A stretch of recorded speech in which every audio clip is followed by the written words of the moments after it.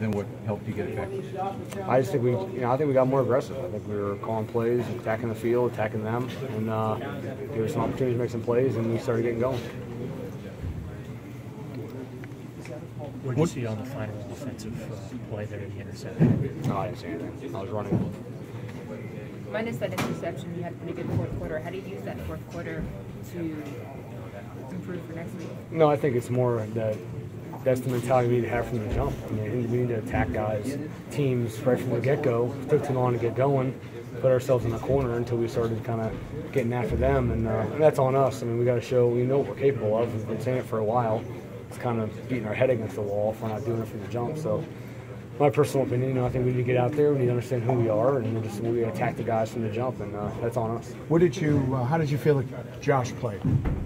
I don't know. I have to go back and watch things. It's too early. I mean, I thought we had a lot of good amount of yards, moving the ball well. We were making plays when we needed them, but I felt like maybe we could be in more of attack mode coming from the jump than we were, like we were in the second half. Nice. Do you feel like the amount of time that he missed was a reason for a lot of the missed passes early on? I don't think so. You have to ask him that.